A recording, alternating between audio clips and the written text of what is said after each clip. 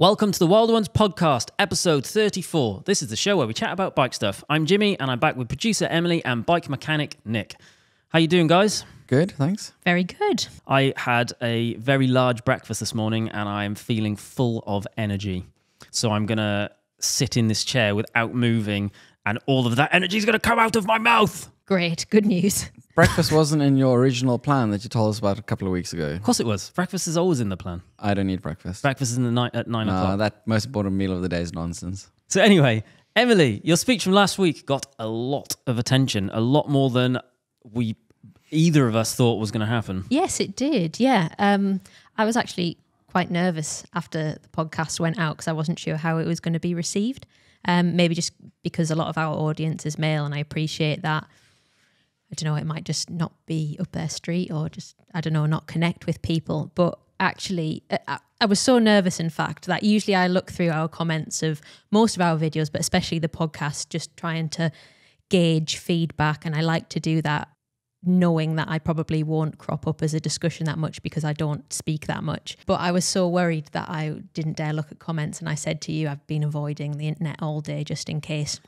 But you had a look at the comments, Jimmy, and they were actually really, really nice. Very, very open, I guess. I don't necessarily need to be supported myself, but just open to the idea and the discussion that, this made me think, which was really, really heartening, I would say. And it's definitely made me feel more open to speaking more.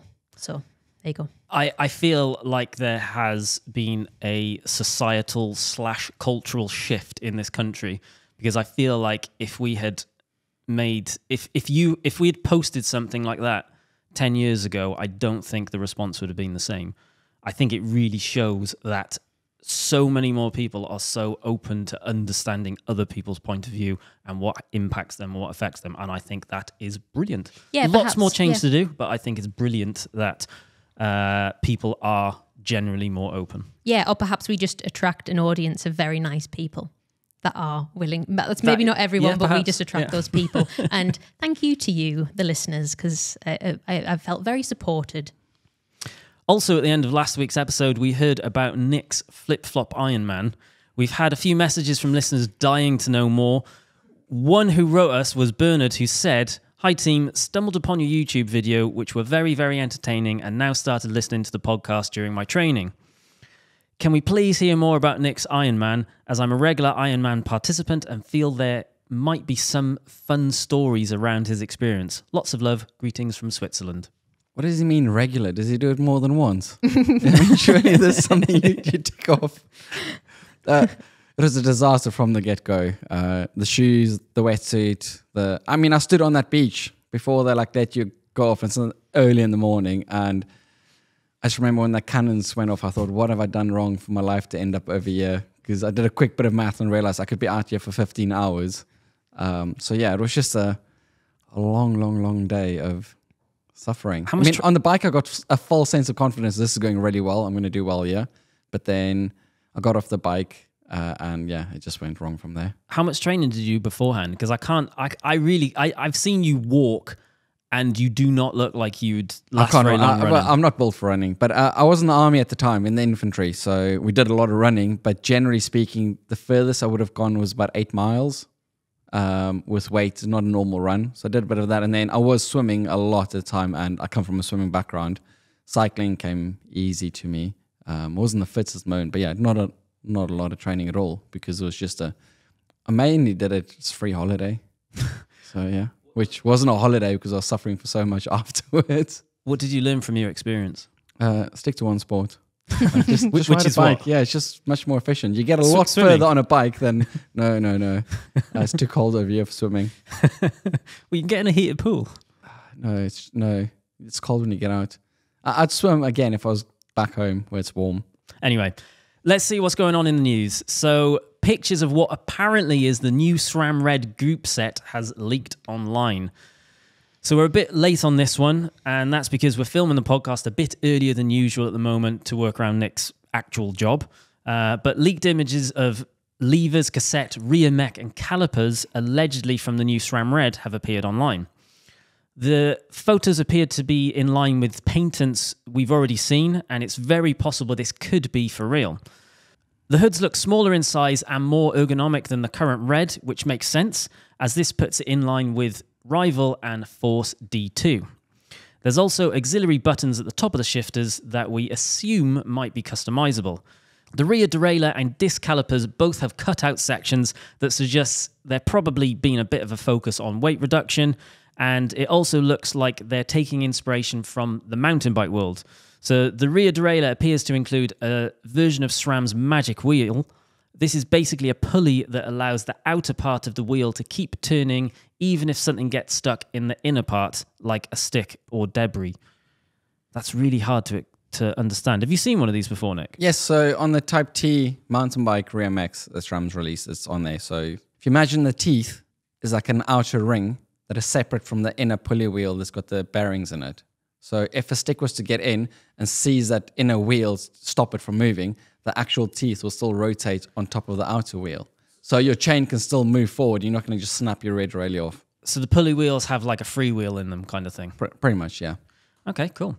So it's still all unconfirmed reports at this stage, but it's looking pretty likely new Red will be released this year. I've had a look at the photos. I think it looks nice. It looks really good. You've got a couple of theories on some bits and pieces around it. So there's obviously these auxiliary buttons on the shifters, which like Shimano have been doing that for years, though, haven't they? Yes, but this works slightly different, I think. Obviously, it's just theories. The auxiliary buttons on the photos, I don't think are actually buttons. I think those are just rubber grommets hiding where your reach adjust might be. I think the buttons are going to be on the inside of the levers. Inside of the lever, rather right? Okay. So if you set up SRAM at the moment, you can set up on an app.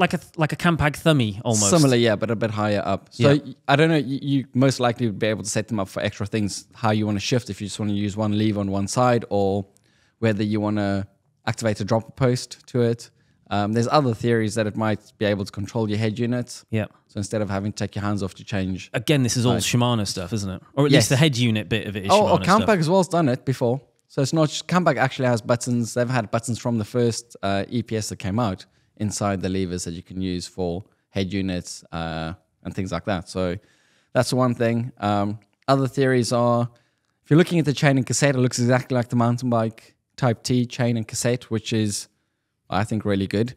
So on that one, they say the more power you put through the group set while shifting, the better it will shift. So currently at the moment, when you shift on almost all group sets, you have to kind of clutch your knees or reduce your power slightly to kind of not make that a whole clunking noise and just destroy your group set. Where on the mountain bike ones, apparently optimal shifting is where you can shift above 500 watts, it'll still shift perfectly. So in racing, or if you in the wrong gear when you hit a steep hill, you don't have to worry about just putting the power through and pressing the button. So you think that mountain bike tech might be coming into the SRAM Red? Well, this is pure speculation, but just from the photos, the chain and cassette looks exactly the same. That does sound good. Type T. So, and it would make sense because if they're going to release a new SRAM Red this year, you would hope that they kind of making it better, not just doing the same thing with an added gear, like what's happened in the past, where it's gone from 11 to 12 speed on certain group sets. Where with this, if they can make it lighter, they can make you shift under power. It's just all good stuff that could hopefully come out with it. You have a theory on the power meter as well? I'm hoping they do the power meter similar to what they've done with Rival and Force, where you don't just have the double chainring with the power meter integrated that weighs out along with the teeth. I'm hoping they're going to do it as part of the axle as well. I can't see why not, because I already have the technology in all the other group sets. Is the axle one double-sided? Well, I've got one on my Rival, and it's definitely one-sided. Yes, but the crankbase is also one. It's not about sided. It's more about it's axle based, if that makes sense. No, it does. Pedals run down the aspect of double sided or single sided, meaning there's a power meter just in one pedal. Yeah. But the one axle combines both sides of the crank arms.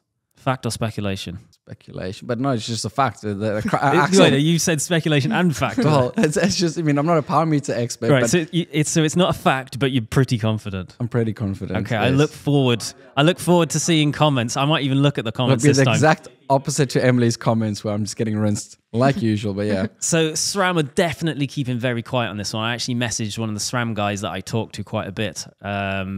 And I messaged him and I said, looks like new Red's coming out this year. Are we going to be able to get a set for Cade Media? It says that he's seen it and he hasn't responded, but he always responds when I message him. Left you on red. He has, yeah. So I'm assuming it's a lot easier for him to say nothing than it is to lie to me, which is why there's no response. Before Force, they let us know months in advance, and we had the group set, the two of us. So I mean, they did tell us. Where this one, they've not told us anything. So it's a bit of a... Well, so what Nick's referring to is when the new SRAM Force D2 was launched, what is it, a year ago now or something like that? Something like that, whatever it was. Nick got asked if he would build a bike for the launch content of that video, which obviously I built with him. So it was initially via Nick's relationship with SRAM, and then they brought me into the loop on it as the person that was actually filming the video. And the build video is absolutely massive. It's got something like 90,000 views, which actually got launched on the day that it went live. So I was kind of hoping, I was kind of hoping by me messaging him, he might be like, oh, actually, yeah, let's get another new group set over to those guys, and we would have had it for launch, but they've gone quiet. So I'm guessing we're not going to have it for launch. SRAM's coming to visit me next week, so fingers crossed. It's still a thing, obviously. What price point do we think it's going to be? I'm assuming it's going to be really expensive because it's their top end group set. The Campag group set is 4,500 for their top end one, 5,500. Dura-Ace is 3,600, but Dura-Ace and SRAM becomes a bit more complicated because of how you spec it. How you spec it, whether you've got power meters, no power meters. I'm hoping that it comes in line with Shimano and not Campag, because but obviously we just don't know. In the past, I think SRAM's released their rival in Force ahead of Shimano, and it's always come out considerably cheaper than Shimano. But it's going to be a lot of money, but SRAM do generally like to do things a bit different, and hopefully one of the things they've done a bit different is found a way of making it a bit cheaper as well. It would, if like say for example, big group set manufacturer launch their new top end group set, and they go, actually, we've not managed to save any weight. It still weighs however many kilos, which is pretty light because it's our top end one. But what we have managed to do is cut the cost, so it's 500 quid cheaper. I would be very happy. Oh no, with that. but no, not for me. They've cut out. There's loads of cutouts in there. So if you've lost weight, you've lost material. So it should be cheap as well. Can't just be. I mean, I understand if you made it lighter by different materials, but if you just cut out pieces of the rotors and the rear mech, it should be a smaller hood. So that's less. Everything's less. It should just be cheaper. Yep, the chain's got holes in it, so that's less materials. The cassettes have got holes in it. It has to be less. I like your point. So the new CEO for Team Ineos has said he will do all that he can to help the Tour of Britain get back on the race calendar. So currently the future of the Tour of Britain hangs in the balance as its owner's Sweet Spot went into liquidation last autumn.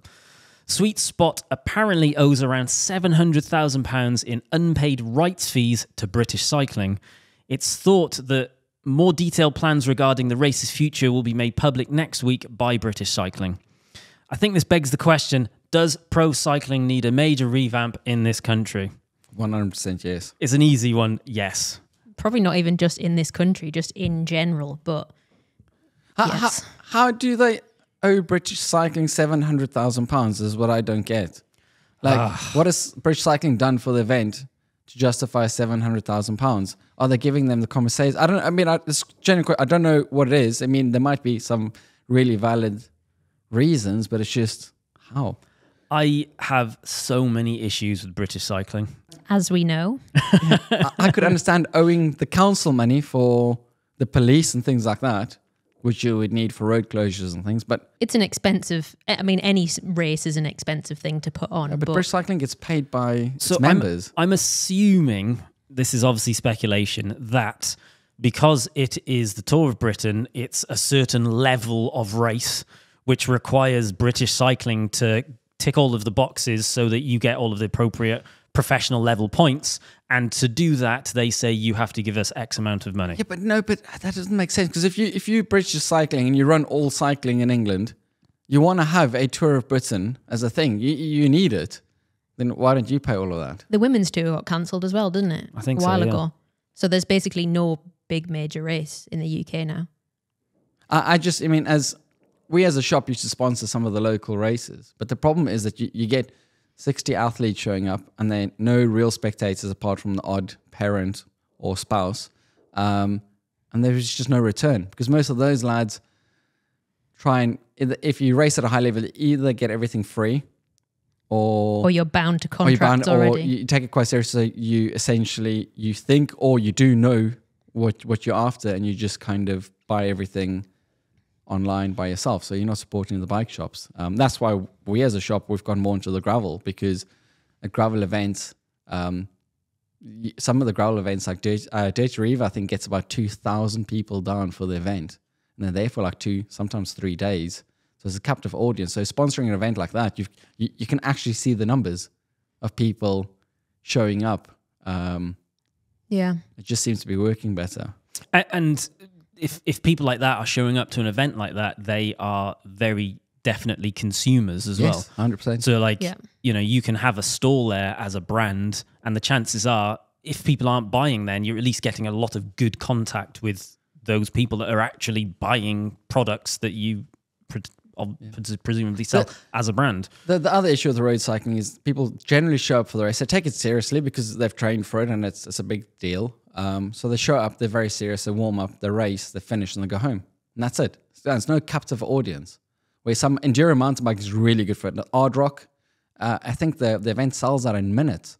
And then it's thousands. It's limited to the actual village can't take more people. They don't have the infrastructure to make the ride bigger. And people come down. But after the events, everybody's staying around for beer or for food and socializing. And it's a whole weekend away. It's a big trip. So like I say, it's just a better setup. I don't think road cycling could ever do that because there's no actual scenario where you can do this. So for them to change, they're going to have to do something else. The equivalent would be like Ride London. Yes. Because what you're essentially saying is an event where people are also participants. And that's something like Ride London, which historically has been huge event when it's a big closed road thing and people get to go and have a good time. Something that me and Emily have definitely talked about numerous times in the past is one of the things that we think is rubbish in cycling is that I'll speak for myself at this point and Emily can decide if she agrees with me or not, is the teams being so heavily branded in that they're constantly changing, they constantly have new names, they're very corporate, and therefore it's really hard to get behind a team. Like, for example, if I am in the mood for watching football, I am going to watch Sunderland play football. Yeah. And I'm probably going to enjoy it because of You're probably not going to enjoy it if you're watching Sunderland. No, but I do. But also, I've been saying this for quite a while now because you'll have no loyalty to a single player because I bet you can't name me a single Sunderland player. It's towards a team, which is better.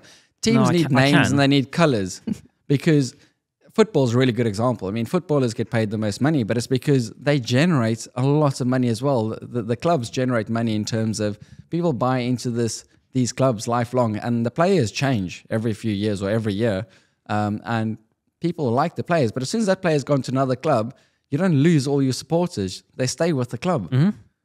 So I definitely think that cycling would benefit from that. There's too many moving parts. If you've got your players or your your team moving, and you have the team name changing, there's colours and the colours changing. There's nothing that sticks, is there? Binds you to that. The other problem that came in is when I'm going to use Rafa as an example. When Rafa started making their kits and all the playing colours, people before that tend to buy a lot of team kit. Yeah. I don't know if the teams are getting money for this or if the suppliers are just making knockoff versions, but that needs to come back. EF's done a good job lately with doing really cool stuff and collaborations with Palace and people buying it again because they want to wear the kit. Yeah. And a lot of elitism kicked into cycling and people started making fun of people wearing team kit and things like that. I mean, there was a story, well, I can actually, one of the local riders around here kicked off massively on a ride, I think it was last year or the year before, because he saw somebody riding around in a national champs jersey and saying, you've got no right in doing this because it's disrespectful, you didn't earn the jersey. And he went off on a massive rant on this ride about how this kid shouldn't be riding in a national champs or similar to somebody riding a world champs jersey. And he went on and on and on, and it carried on for a while. And one of the riders in the ride just went up to him and said, like, I'm not going to mention his name, but said person you do know that is Thomas Main, the current national champion. So that kind of thing. But even if it wasn't, if somebody wanted to wear it. Buy the kit, because as soon as people start buying into these things again, there's other ways of monetizing the sport, which will help out, because it'll be really sad if it dies off completely. I remember the tri-camp we used to go to, the Stabs, their kit had like national champs bands on the arms and things like that, just because the guy that designed it liked the style. And I remember, because I've probably still got it, one of the original jerseys from that, which is, it's the best part of a decade ago now. And I remember someone making some kind of comment like that, or even all that time ago. It's just creating barriers, isn't it? I love pushing against people and going like, do you know what does it matter? So here's an interesting fact for you. I wouldn't have had my bike shop if it wasn't for Team Kit. I wanted a specific, I really liked Aqua Saponi kit, but nobody was selling it anymore. And they did a version which was in white and gold, and it was outrageous. And I just came up with the idea, why don't I get somebody to actually make me the kits again? Because loads of people do replica kits. And I went to this local cafe, where they were also making custom kit. And to go and ask them about this. And while I was there, I came up with the idea of, there's a space for rent next door. If I rent this, I can start my bike shop with having a bit of a customer base, because right next door was a cycling cafe with loads of people in it. And it was a week later, I opened the shop and started growing it from there. But if I didn't go in there to buy this this replica kit of a team, it just never might have. I mean, I was on my way moving back to South Africa.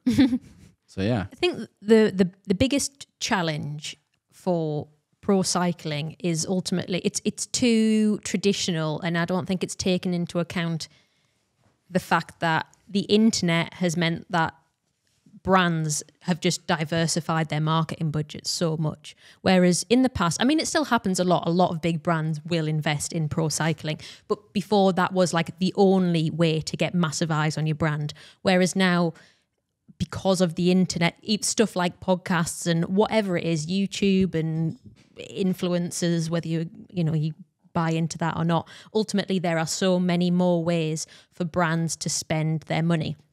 And also they have now their own channels where they can connect directly with their audience. And also from a viewer's perspective, you have way more options for where you put your eyes, I guess, and put your time.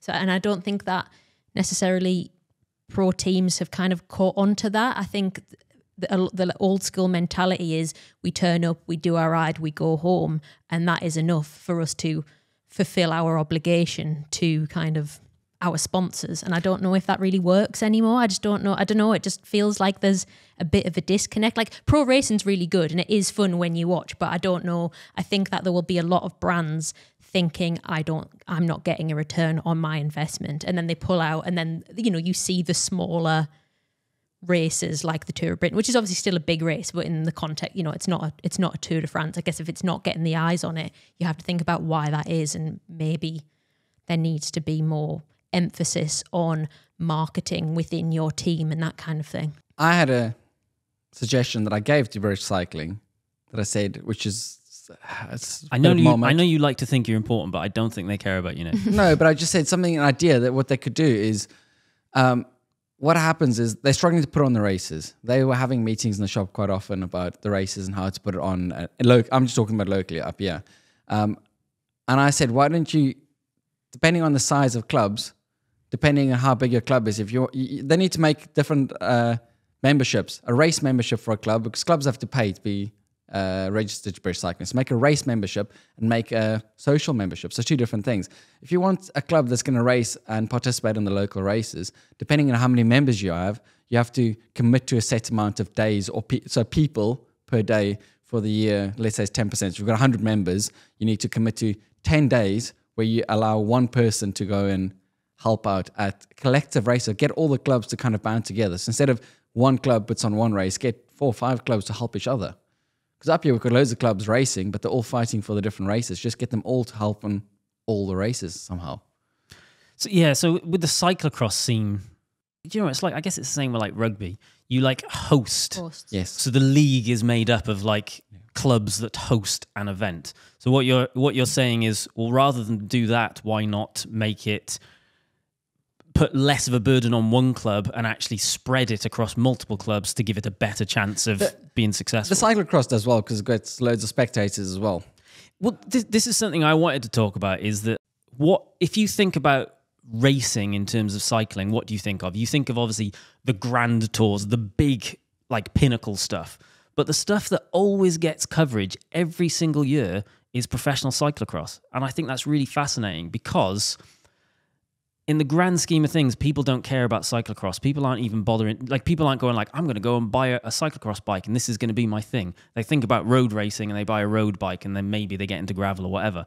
But it's actually, cyclocross is a version of cycling that is like super exciting and super entertaining, and it's got this amazing like vibe and energy around it, and as a result of that it gets lots of coverage, but it isn't something that people have an interest in actually doing in a mass environment. That's the difference between road racing and crit racing, cyclocross and track. They on circuits. So essentially, as a spectator, you're going to see the race several times over. And multiple races in one day. So, I mean, if you look, I was watching the cyclocross from a few weeks ago in Belgium or the Netherlands, one of the two, online. The spectators, the amount of people, and they charge people, I think, as far as I know, to go to watch it. And it's just, I mean, the spectators are like 40 people deep. That they sell beer. I mean, there's farming companies advertising over there. It's not even sports. You need to get outside sponsorship where it's not just cycling, where you know there's enough viewers or visitors that it's going to get the brand return on investment. To be fair, that is most big teams, so like Bora Hansgrohe, all that kind of stuff. All of the big Tour de France teams are mostly sponsored outside of cycling. And I don't, and you'll usually find that actually the owners of those companies are massive cyclists and that's why they're involved, and it's probably a huge loss-making exercise. But like, I don't know, for me, what I would love to see in cycling is teams that are constant. Because it would be so much easier for me to get behind a team if it was like better branded. Well, I don't know. I almost feel like it. I feel like I want it to be regional. Like I'd love there to be like a northern cycling team that like, I don't know. I just think it'd be wicked. I would get behind a, like, you know, I can't even think what they would be called. That's what I mean. Just give them names. So every year they can have a title sponsor, whoever it is, but the team has a name. Like, for example, if I see something about the Welsh Team Wales in like some kind of, you know, Commonwealth Games or whatever, well, I guess it usually is the Commonwealth Games. Because it's Team Wales, I'm drawn to it being Welsh. It just happens. I'm just drawn to it. So if there were teams in the Tour de France, if there was a team in the Tour de France which was, and I'm not saying Team GB because that makes me think of British cycling and that's a whole different thing. But if there was a team which was like, you know, Northern Cyclists Alliance, I don't know, I can't think of something, then I would be like, right, bang, there's my team, I'm in. Yeah, that's what I mean. And and then it doesn't matter if the riders change. Exactly. Or sponsors change. You've got a set kind of colors. You have a bit of a kit that you design, or you can redesign it, but it's, look at what football I mean, I don't even watch football, but look at what they're doing because they are clearly, money-wise, doing well. Now on to our big question. Do traditional cycling clubs still have a place in 2024?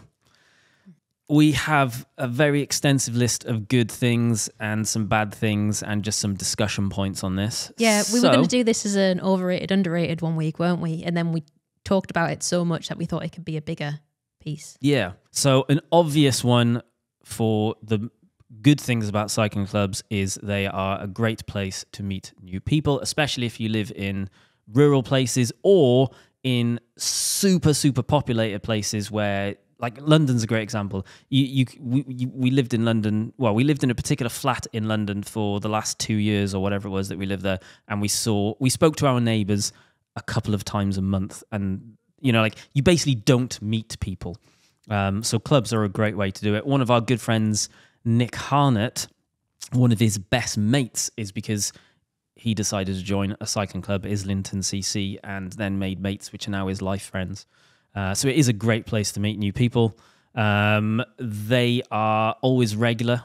So I'm a very good example of someone which finds it hard to get out of the door unless I have some kind of motivation, which is why I like Parkrun for running. It's there every Saturday. Cycling clubs are great for, they're always going to be riding whatever day of the week plus whatever day of the weekend, and you're probably going to be riding with the same people or similar people, and they're always going to be there. And, you know, it's a good way of having that reliability and regularity, which I think is good. You guys got anything else to add? Or is this just we were me? just listening. We were just listening to your TED talk. Yeah, I guess also I think if you're new to cycling, they're particularly good because you meet people and you learn about cycling and culture and all of that. I mean, hopefully not the bad parts of that, because there is, you know, like the rules and all of that kind of stuff, but the good stuff, you know, etiquette and just the sort of language people use and the sort of rituals people do. And yeah, and also I guess they don't usually cost that much as far as I can see. It's usually like something like 30 quid a year. I think it gets expensive if you want to race. Yes. But to just join a club, yeah, it's not that expensive. It's not golf memberships. No. Yeah. But then is there an expectation that you buy the club kit and then perhaps it does get expensive? Maybe, yeah. I don't know how enforced they are, but I can see if everyone else is buying it, you wouldn't want to be left out, would you? Two massive positives for cycling clubs. Traditionally, they would teach good riding etiquette. Inherently, riding bikes is dangerous. And there are certain things that you can do whilst you're out riding to limit the risk. An easy one, which I always bang on about, is if you're riding next to someone, if you're riding shoulder to shoulder, if you get hit by a crosswind or something or other, you're just going to bounce off their shoulder rather than into their handlebars and you both hit the deck. So clubs typically will teach safe riding etiquette. But also on the subject of racing and grassroots racing, which we've talked about quite a bit this episode, that, at least in this country, that basically exists because of cycling clubs. It'll be cycling clubs that are hosting the junior races or the senior races, the cyclocross races. It's all hosted by the clubs. It isn't British Cycling that are hosting most of, if not any of the, you know, it's the clubs that are doing that. And it's those events which are essentially bringing through athletes, whether they're professional or not. So without those clubs, a lot of that stuff does not happen and just wouldn't happen. It's also good for finding new routes in your local area if you don't know which, because all the different clubs will ride different places and different routes, and just you can learn more about where you're riding. So it sounds like the answer to our question is yes, they're great. No, because we thought of some things that they maybe don't do so well. And obviously, I think really it's on a club to club basis, isn't it? Some clubs are great, some clubs are not so good. Yeah, I'm sure that's the case. I think committee structure can be a really good thing, but I think it can also, the rigidity of that organised fun can sometimes cause issues. So I guess by committee structure, you mean because it's an official affiliated club, it will have some kind of structure with someone which is in charge, and there's a hierarchy, which can make a club less flexible, perhaps. Yeah, totally. And I think the vibe of that club can really be made or broken by that committee, and obviously that committee will usually change as well, and that can really make a sudden shift in the experience, I would say. Yeah, so fair. It's a bit, I mean, maybe it's a bit like dating. You have to find your right one. Not every club is going to be the right fit for you. Definitely. And therefore you have to shop around. Some clubs are known for being unbelievably elitist, which isn't a bad thing as long as you know that. Some people want that. Some people want elitist clubs because that fits them. So, yeah, I'm not good for this because I think different clubs... Because you are Mr. Elitist. No, because I rule my club with an iron fist. You know what I mean? Like dictatorship properly, like there's no committee. I don't think it's always bad. I think it's difficult. The real difficult thing is if you've got a massive club, it's really good to have all-inclusive and cater for everybody. So our club back home in South Africa, we used to do between 4 and 5 ride-outs on a Saturday in different categories. So essentially the front guys, like they just called the A group, they used to ride as hard as they can, as fast as they can. And there was a few professional cyclists that used to show up and it was just fast. And then obviously it gets slower as it goes in different distances. If you've got a really small club, I don't think you can cater for everybody, because we've noticed with our club where we've got less than 40 members, but the majority ride at roughly a pace of between 16 and 19 miles an hour average speed. So if you then all of a sudden throw somebody in that's new to cycling and can only ride 12 miles an hour, which is perfectly fine, or somebody like James that wants to ride at 28 miles an hour, it's just going to cause a massive problem, because then you have to make the majority of the club change their ride for the minority. And that, because you can't make 2 or 3 groups, because if you've got 3 groups and there's only like 6 people that showed up, then you've got people riding on in pairs. Yeah. So I think smaller clubs, some of the clubs do need to start off with finding an identity of what they want to do. Those clubs can eventually grow. Muckle's a really good example up here. They started small, I think 5 guys started something, and then eventually now the club's got over 100 members. So it had to more from them just doing absolutely monstrously long rides to doing a few different things like chain gangs and stuff like that. But yeah, so you can't, being an elitist club, I don't know, elitist is the wrong word, but like a club that caters for certain, if you've got a club where you've got 5 or 6 guys that just want to wear fancy clothes, buy expensive bikes and just ride to the local cafe, have a drink and ride back, well, so be it. If you had 200 members and you're letting everybody come in, then you might want to change it up slightly. I actually agree with you in the sense that I don't think that there's anything wrong with establishing an identity which is we can't possibly cater for all people, whether that's because you're new or you don't have the capabilities or whatever. I think the problem is when you don't signpost that enough up front. Just be upfront about it. If if you don't have the proper structure in place to do a shorter lower speed ride, whatever it is, then just say that. But I think in this day and age, sometimes clubs feel pressured to say on their website, we cater for all abilities, all genders, all minorities, and then you go there and you get something completely unexpected. If you're not going to do it, don't say you're going to do it, because then someone can make the decision to not turn up there. Because as much as I was saying before, it's really good for beginners to be part of something. You can also be really put off if you turn up. Like, I remember speaking to her last ages ago. This is when I was still in London, and she just messaged me on Instagram, but she was talking about a local club in South London, and she said she turned up and they were literally just doing hill reps up and down, and she was like, I've not even done a hill on my bike. Like, it was that kind of level. It was such a disconnect, but she was told to turn up, they would cater for her, blah, blah, blah, and then they just, in her mind, left her. There was no support, and it was so disconnected from what she'd been sold. And I think that's probably the problem with it, isn't it? It goes back both ways. When I first moved to the UK and I was racing back in the day, I mean, I just left, I was fast. And I went onto a local club ride and I showed up, and they didn't advertise that it was going to be a 12 mile an hour average, which is perfectly fine. But for me, it was just, I showed up, I committed to it, I started on the ride, and I didn't want to be like, well, this is just not what I was at that point in my life looking for. Now it would be perfect for me. But back then, I just wanted to go and ride incredibly hard. Yeah. And get my legs torn off.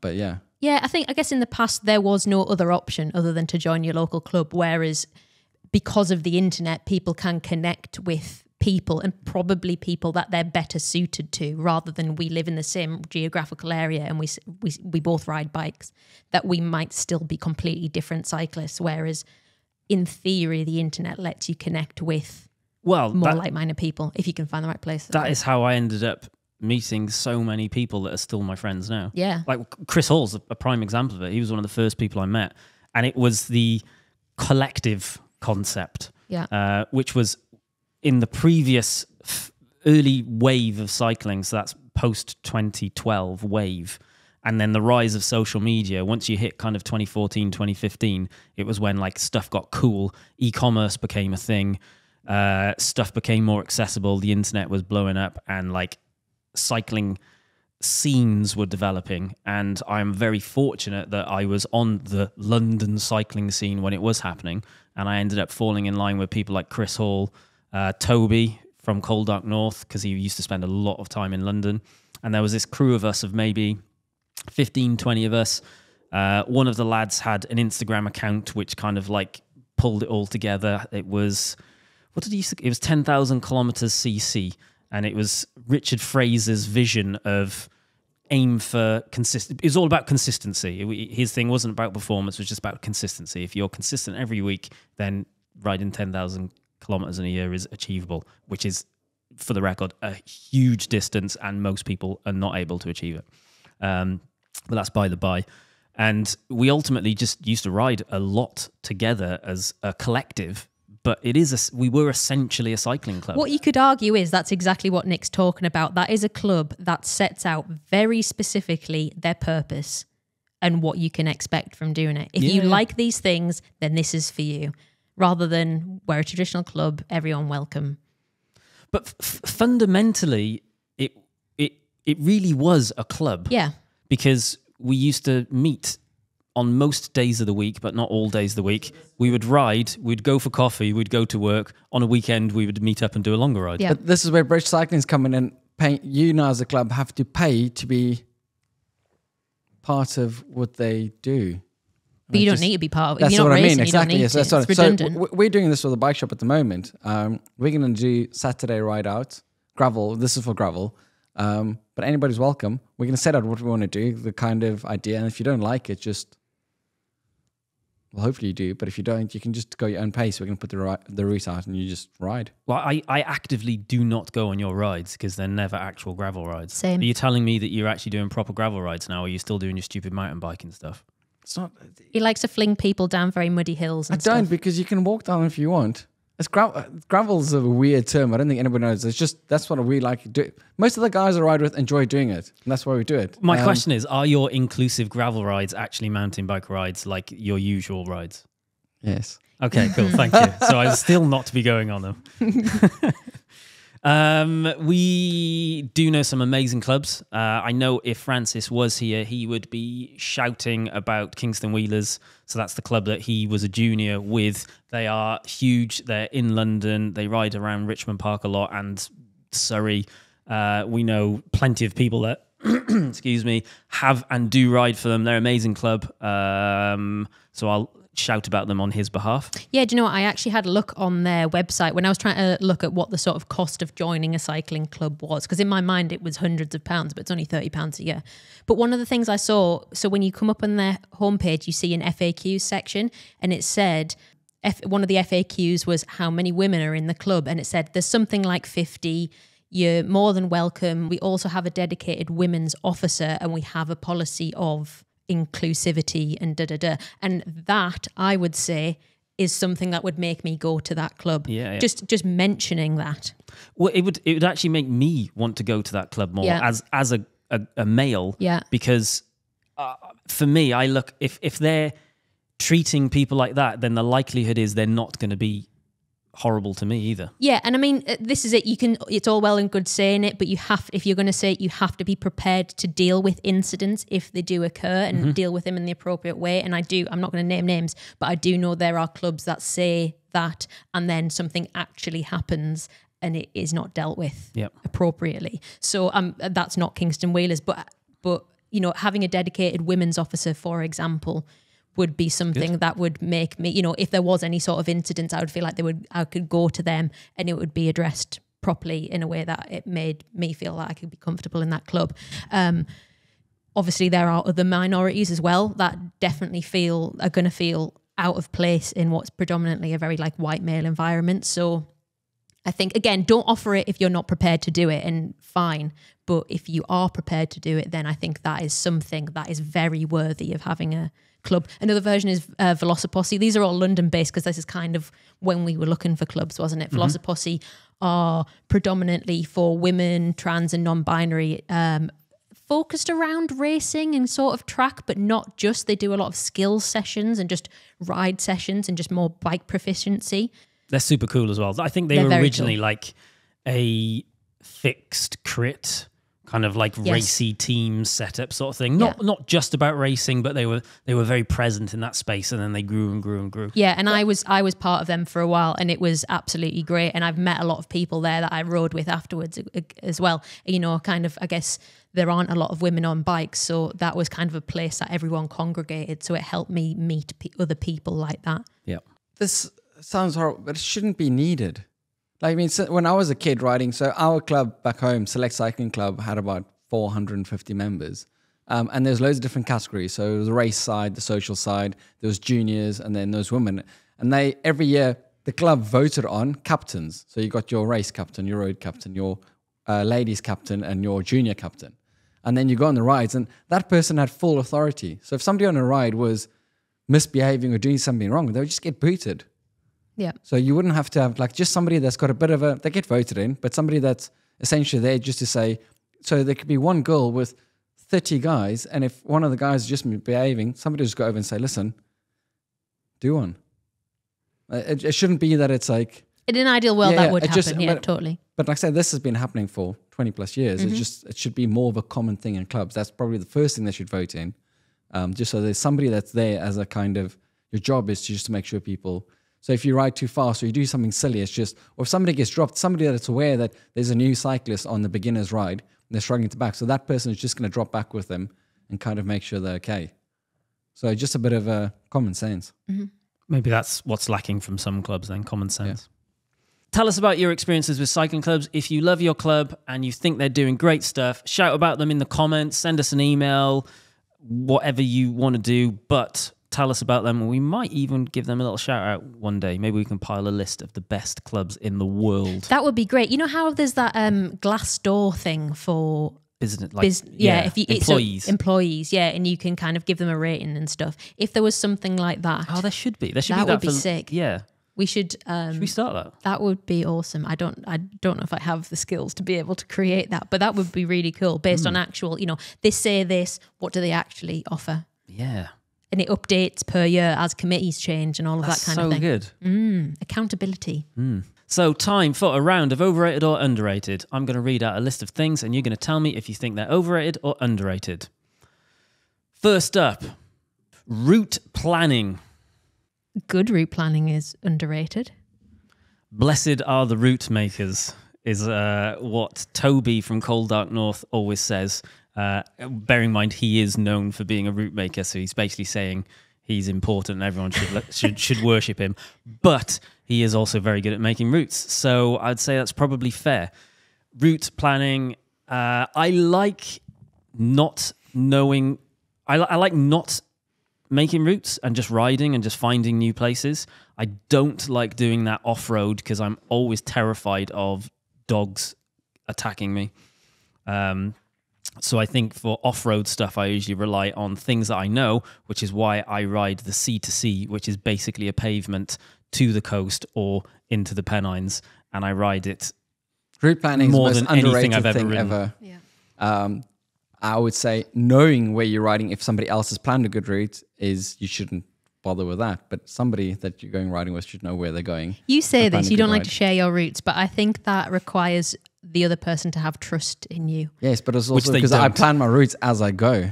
So that's kind of, I've got a rough idea of what I want to do, and then I ride, and then depending on conditions, wind conditions, rain, things happening, whether it's a weekend and the tracks are busy or whatever, or you're on the road and there's more traffic, I can adjust the route accordingly. But you can do that even with a planned route. I know, but I just, then if I change it, then you'd be like, oh, people panic. Bizarre. It's just such a weird concept for me where with cycling clubs, well, people all need to know what the route is the day before, because then you've got a preconceived idea what to expect. And then you could be like, oh, there's too many hills, I'm not going to enjoy it. Or we're going in this direction, I've been there once before, I didn't like it, and then, oh, I'm not going to enjoy the ride. And you come with a negative aspect. Where perhaps they just need to plan their time. They need to know how long they're going to be out for. If some dodgy bloke said to me, oh, well, let's go for a ride, I'm not going to tell you where we're going, I'd be like, nah. You've done it loads. You did it with me once, and we lied to Chris Healy saying it's only going to be an hour and a half. That was terrible. And his wife was waiting It was for like a the 6-hour ride. Yeah. That was terrible. He enjoyed it. He enjoyed every abuse minute people's of it. trust. I messaged Helen to tell her that he's going to be late, and she was fine. I used to get mega ride anxiety when I was relatively new to riding road bikes. So if I didn't know how long a ride was going to be, I basically had to mentally prepare for what was going to happen. So if I didn't know, I just wouldn't go on it, because I would have been like, well, no, I can just make my own route and then I can prepare for it mentally. It'd be more enjoyable if you didn't know. Well, yeah. If being able to get over the ride anxiety, it would definitely have been better. Which is me now, I suppose. Next, oh wait, what are we saying? Underrated. Yeah, we all agreed it was underrated. Wasn't it? Multi-day riding, I think, is underrated. As long as you stay in a spa hotel or somewhere, like a swimming pool afterwards. So I guess some people will think of this as racing. Some people will think of it as Bikepacking like or touring, endurance, like TCR. Some people will think about it as just, like Emily said, bike packing. Some people think about it as just doing multiple rides head to head, like on a bank holiday weekend, Friday, Saturday, Sunday, for example. I think in most cases, those things, there's something added to riding back to back, even if that's just from your own front door. It just elevates the intensity of your experience, in my opinion, and I like it, as long as you appropriately account for the additional mileage and you're fit enough to be able to do it. Like, I'm not suggesting it's good if you're so unfit that it's just horribly uncomfortable and you shouldn't be doing it, but some of the multi-day stuff I've done has been unbelievably satisfying and great fun. Yeah, like multi-day point-to-point stuff is fun. I mean, there's kind of no way out. I do my best riding when there's no way to get out of it. You have no choice but to get home. But I guess you push yourself more. It always hurts when you get up in the morning, and then you feel a sense of achievement because of that, don't you? I think there's just so many factors to it. For that instance, it is quite good. Josh Reed was telling me when he did Atlas Mountain Race last year, he started coughing up blood. And he was like, he needs to scratch. But then he did the math, realizing it'll take him longer to ride back to the previous checkpoint instead of just carrying on. I mean, that's hell. I don't know. It's just such a vast topic. I enjoy it, so I'd say underrated. Next up, or the final on the list, is cafe stops. So when I first started riding seriously, I used to ride with a couple of people in Essex a lot. And cafe stops did not happen ever, and it was actually so that a lot of the people I used to ride with back then were triathletes or runners that did some cycling. And what I learnt a couple of years into riding really seriously is that cafe stops was something that triathletes didn't do, and road cyclists did do. So it was always just alien to me. It was just something I never experienced. We used to just go out, absolutely obliterate ourselves on a 100k ride, and then you'd be riding back into town and be like, right, see you later, and then everyone just went home. And then I learned about it was social, because we'd still be chatting and stuff, but when I then started doing more road stuff and I start hanging around with people like Chris Hall, and you do as many coffee stops as possible, and then it's all of a sudden a lot more enjoyable. Yeah, well, the triathletes have got to go back and then do their running session as well. Well, yeah, that's the thing. Yeah, I'd get home and do my brick ride, my brick run. This becomes a lot more in depth, though, if you really think about it, because a cafe stop during a long ride will hurt you. I hate it. Because the restart, your legs are just tired. But that's if it's a hard ride, yeah. So that's the thing on a hard ride. But then there's a flip side. If you're really hungry and you didn't take enough nutrition with you, then it's great because you're getting some fuel in. Which is also something I regularly Also, if do. you're going to do multi-day bike packing or things like Chris Hall does, you need to get used to stopping a lot and starting again, because it's kind of part of the training. I do think every ride should end with some kind of coffee or social stop, whether it's coffee, beer, food, whatever it is, just because otherwise, like you say, you just ride and then everybody leaves each other, and it's... So you're saying at the end rather than during? Yeah, definitely at the end. Some instances you need to during, but also some instances you should completely avoid stopping during the ride.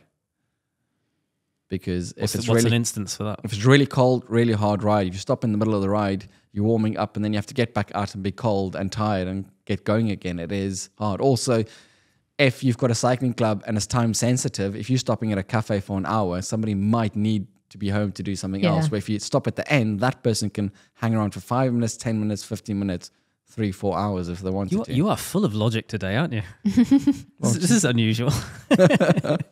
Keep sending us your suggestions to wildonespodcast@cademedia.co.uk, and we might read yours out in the next show. Next up, we have Fluff Up of the Week. I have a quick one. Oh, yeah? While I was reading through the emails for this week, we had one from Alex from Australia, who basically said... I thought you were going to say Alex from GCN. No. Alex from GCN, please stop talking about us. No, Alex from Australia, who said that there is a black blob just behind my head, which every week he hates to see because he thinks that there's something... on the wall behind your head? Yes. Is it still there, or have you got rid of it? It is still there. And he says that every week he tries to wipe his screen and it bugs him so much, and he just said, please, please, please, can we remove it? Can we can we get a pen, draw an arrow to it, and call it the Blob, and it just be the Blob forever? I mean, we could do, yeah. I think it's actually tape, isn't it, from where we've had something else stuck there in the past? I don't know. Do you want to remove it or do you want to? I want to make a big deal about it. I'm not sharpieing on the wall while Francis is away. I'm gonna Sharpie behind Jimmy's head now on the door. What, and call his head the Blob? No, just make another. Arrow point at his head. Arrow to Jimmy. How rude. Unbelievable. Okay, well, I'm going to get a Sharpie then and do that. I was going to get rid of it, but sorry, Alex, we're not. What, you're going to do it right now? Yeah. A few minutes later. Sorry to Francis if you see this. Jimmy said I could paint on the wall. Are you devil pawed? Blob. Devil paw. Is that what you call it? Yeah. Does that work? It's a bit small, isn't it? Yeah, you should have done it much bigger. No, leave it. No, don't redo it. Don't redo it. No, it's perfect. So, okay, Alex, we fixed it for you. There you go. Now for more listeners' takeover, we have an email from Jordan titled "To Wax or Not to Wax." It seems like I'm being bombarded by content about how great running a wax chain is for road cycling. Is running a wax chain all it's cracked up to be? Maybe just for a longevity of components perspective? Well, surely this is one for you, Nick. I'm a naysayer to wax. There's a massive issue with wax. I mean, I get that they can talk about it being cleaner, they can talk about and making components last longer, but both of those situations are in ideal world situations in terms of you properly treat the chain, you properly wax it, and you properly stay on top of the wax. The other issue that I've got with it is that if the wax starts getting into your rear mech, in between the pivots and things like that, I've seen with some of that Wend wax back in the day, that being a problem, and then it just starts sticking. Oh no, Wend was a proper wax. That stuff was horrible though. I don't think my research suggests that current waxing is not comparable to the Wend stuff back in the day. Fair enough. And then my next issue with is hot waxing, where people take their chains off and dip them in wax baths and things like that. Fair enough if you want to do that. But from a bike shop or you guys or GCN or anybody online's perspective, you might cause yourself a lot of problem by recommending it, because Shimano, SRAM, and Campag, the three main chain manufacturers, says you cannot reuse their split links. So Really? unless you're telling these customers that they have to put new split links in, Campag will go further and say you can't use a new split link on an old chain. What? So if you do this every week, unclipping your chain and clipping it back in, you suffer the risk of your chain failing, your split link. Now, I know there's going to lots of people are going to comment saying they've never had any issues, but I'm just saying that's fair enough. I'm happy for you, but I can't say that you can do it, because that opens me up to a massive professional liability lawsuit. So I used to have a Whipperman chain. Yes, Is the it Whipperman chains actually say you can do it, but because Whipperman it's a special link. split link. No, it doesn't even need a chain tool. They're really good chains. We sell them for 11 speed in the They're shop. expensive, mind. Yes, they last quite well, but Yeah. that's fine. And a KMC also do reusable split link chains. Right. But do they work with 13-speed Campag, or do they work with SRAM flat top chains? Some people might say they've found they do, but from a shop's perspective, we can't say this. And it worries me that some of these YouTube channels or bike shops are telling customers this is fine because the manufacturers say it's not. So if somebody, there's a lad in our club that actually does it, and he has snapped 2 split links from doing it. I've not told him to, I've told him not to do it. But if he was to crash and break his hip or his neck and comes off, it's from a split link snapped, and he just says, so-and-so told me that it's okay to do it. Yeah. He's opened himself up to, he's opened them up to a massive lawsuit. So from my perspective, don't do it. If you're going to use wax, use something like squirts, drip wax, or wax your chain when you've just bought it, and then that's it. And then you never don't wax it again. Yeah, use the drip on wax. It's a very interesting perspective that I've never heard anyone ever talk about. Which is wild. Why? So Yeah. I'm really interested to see if because there's going to be so many people that watch/listen to this that do wax their chain and have either not considered that, don't care about that. But I'm interested to get any people commenting on the YouTube video, send us emails if you have had issues with your quick links snapping or damaging as a result of taking it on and off so you can wax it. I think that's a really interesting thing to explore. It is, yeah. Last time we talked about wax, which is a while ago, people were very passionate. The waxers were passionate, weren't they? Yeah, And I'm assuming they're not changing their quick link every time. no. No way. So next up, we have a question from Lee. In the past, when buying a new bike, one would prioritize the frame because the components, group set, wheels, etc., can always be upgraded later. Is this still true, or does one prioritize the components because those can be moved onto a new frame? I think it's actually a really good question. It's definitely something that I have, I guess, experimented with in the past. I always used to work on the basis of so alloy frames was specifically something I was interested in. So I always used to get the best alloy frame I could, and then I would upgrade the components until they were as best as I could possibly afford. And I'd ended up with a really cool, relatively light, durable bike. Well, durable in the sense that I could crash it in crit races and probably still be fine. It is an interesting thing. What are people doing these days? I think it's massively budget dependent. So if your budget allows, if it's a massive budget, then do whatever you want. But I would say if your budget's middle of the road and you have plans on upgrading your bike eventually, then you need to start thinking where's the best place to spend the money. Upgrade your bike as in your frame, do you mean? Frame or group set or wheels. So right. Depending on what you buy. It's just such a complex thing to get into because certain expensive frames aren't better than certain cheaper frames. We've established with group sets from something like a Rival to a Red or a 105 to Dura Ace. It's a bit of weight. It's not really going to perform that much better. So it depends where you start, what your starting point is, and where you're going. It? So yes, I was saying if you're going to buy a bike for £3,000 as an example, I would prioritize the group set and the wheels, because if you buy something like SRAM Force and a decent set of wheels, but a more entry-level frame set, you will keep that group set on several bikes and then later swap your frame out. So it's a bit of a... But if you're buying a frame set that's £3,000 and you're spending, obviously that's an extreme, and you spend very little on an incredibly basic 8-speed group set, you're just not going to enjoy the bike to start off with. Yeah, I actually think, so from when I used to dabble with how I wanted to build my bikes many years ago, I actually think the difference in the space between group sets has narrowed so much. So actually, like, if a bike has 105 Ultegra or Dura-Ace in a Shimano sense, there's not really any, in my opinion, there isn't really any difference apart from some weight. They're basically the same group set. So like, actually, if you can afford at least if you can afford a 105 Ultegra or Dura-Ace group set, then get the 105 one and spend the rest of the money on a better set of wheels. Because you will know, in my opinion, you'll notice the difference between a really good quality, probably carbon wheel set versus a really cheap alloy heavy wheel set. 100%. The main things you're going to feel and notice in a bike is your wheels, your handlebars, the tape, and the saddle. Those are the main things to get right to start off with, and then use the rest of your budget wisely around it. The next thing would be if you're running disc brakes, hydraulic disc brakes are always going to work better than mechanical disc brakes, so that makes a big thing. And then also whether the budget allows you to go from mechanical to electronic gears. If you can go straight away to electronic gears, a decent wheel set, but you have to compromise on the frame set, I would go that way first.